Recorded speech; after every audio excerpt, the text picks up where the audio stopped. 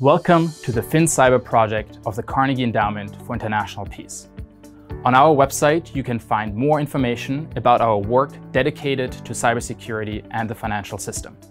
This ranges from our G20 initiative, engaging with governments of the world's largest economies and global financial institutions, to our capacity building toolbox for small and medium-sized financial institutions and those that are less mature, providing easy-to-use guides and checklists for CEOs, CISOs, and members of boards of those companies.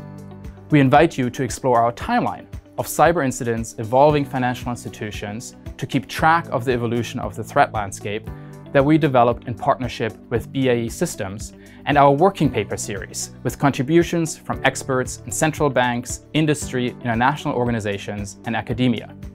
We also invite you to sign up to our monthly newsletter to keep track of latest developments regarding policy, regulation, and cyber incidents. But let me now turn it over to my colleague Catherine, who will tell you more about our capacity building toolbox with an exciting set of partners. As a financial organization, whether you will be the target of a cyber attack is not a matter of if, but when. The largest banks know how pressing this threat is, and they are spending hundreds of millions of dollars each year on cybersecurity and staffing thousands of dedicated personnel. But we know that the financial sector is comprised of much more than just the big guys, with smaller and medium-sized organizations providing equally vital services and handling equally sensitive transactions and data around the world. Now that's a challenge. If you're one of these smaller organizations, or a less mature one, you're up against the same threats as the largest global banks with less firepower to fight back. But that's not a reason to admit defeat. It's an opportunity to play smart. A large proportion of the regular cyber threats you face can actually be mitigated by an accessible set of core best practices and basic cyber hygiene. With our capacity building toolbox for financial institutions, we're handing you a head start on this.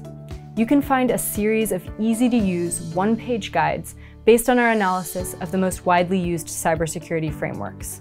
We boiled these down to the most essential guidance that can and should be followed by organizations at every size and resource level.